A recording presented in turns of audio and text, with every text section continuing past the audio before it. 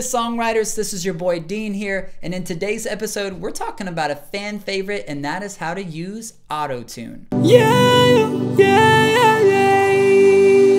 But before we get into AutoTune, I want to ruffle your feathers a little bit and say that I spend a lot of time and effort making these videos for you. If you're enjoying this content, if you appreciate me getting right to the point and not wasting your time, then have your boys back here and do two things for me. Number one, if you haven't already, hit the subscribe button. It's not even hard.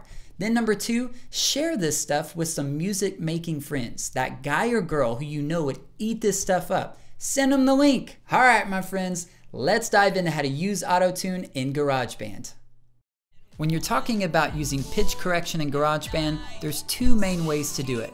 One route is more dramatic and the other is more subtle and natural. We're gonna look at both today here in this video.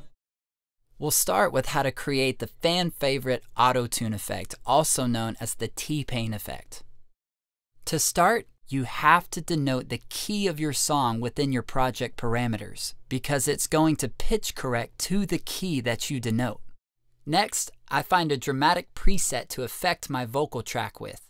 I aim for one that has a lot of reverb in it, because it helps give that iconic auto-tuned feel. Lastly, I click on the scissor tool to open the edit window on my vocal track. When the track tab is highlighted, you see a few different options. I start by hitting the Limit to Key button, which limits any note that I sing to the key which I specified. Next, I turn the pitch correction slider all the way to 100. Now, I'm ready to jam! Yeah, I can sing it any way I want to. I can sing it any way I want to. Yeah! That just gets me so inspired, I feel like I want to write an educational song for my kids.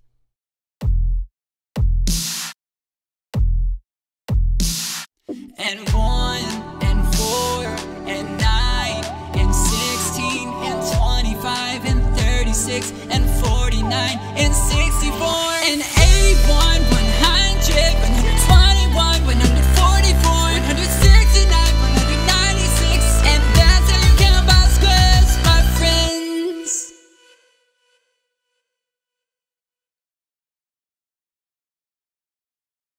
Now there are more everyday uses for the pitch correction feature in GarageBand. The way I use it most often is as a gentle pitch correction tool for a vocal take. We'll use this song as an example, and I'll show you how I use it in some of my projects. Your lips trim, grace and truth, same breath that made the stars, speaks to my heart. Number one, just like before, is you have to choose your key before you start recording. Because again, it's going to correct the notes based on the key that you've chosen. Number two, we'll engage the Limit to Key button like we did before as well, which means it will limit every note that you sing to the specific notes of the key that you've chosen. And thirdly, we're going to use the same pitch correction slider, but this is where we're going to change it up, because now we're not going for a dramatic T-Pain auto-tune effect, but we're going for more gentle and natural sounding pitch correction. Let's start by turning the slider down to 0 and we'll see what we're working with.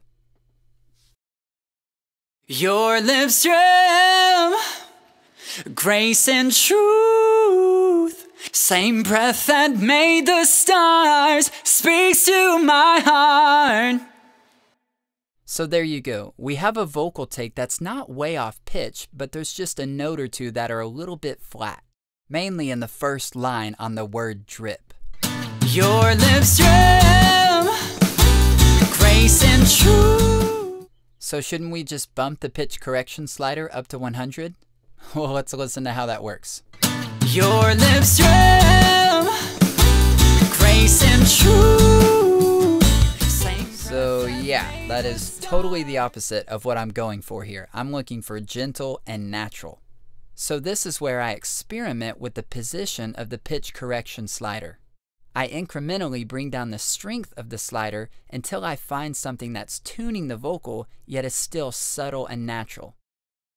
Your lips trim, grace and truth, Same breath that So here at 86, it's still way too strong as I'm getting several notes that are being dramatically tuned. So I'll bring it down even further to something like 66 and see how that sounds.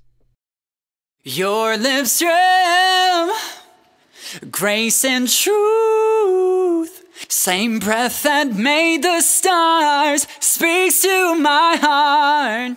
Now that sounds more like what I'm looking for. It's helping out those couple notes that are a bit flat, but at the same time it still sounds natural and it doesn't really sound like I'm using pitch correction on my voice. So you've seen me do it, but here's a few tips on natural pitch correction. Number 1 is keep it subtle, and you can do that by experimenting with the strength of the pitch correction slider. I've found through doing my own projects and other people's projects that number for me is between 60 and 80, and even more specifically between about 65 and 75. The next thing to note is that the more on pitch your vocal performance is, the harder you can push the pitch correction slider. What that means is, this tool actually works its best with a strong performance that's already in tune. It doesn't work very well with the performance that's really out of tune, because then it has to work really hard to push it back into tune and it doesn't sound natural. Which brings us to our last point, and that is, your best bet is a strong performance. When it comes to capturing and mixing high quality vocals, you're never gonna beat a strong performance that's in tune from the beginning. In GarageBand, a strong performance without pitch correction will sound better than a weak performance with pitch correction. Lastly, I'll save you some headaches and say that choosing the key signature of your song really should be done before you ever hit record. Because if you try and change the key after you've recorded audio, it will transpose all of your recordings to a different pitch and it'll sound totally weird. I was born in West Virginia.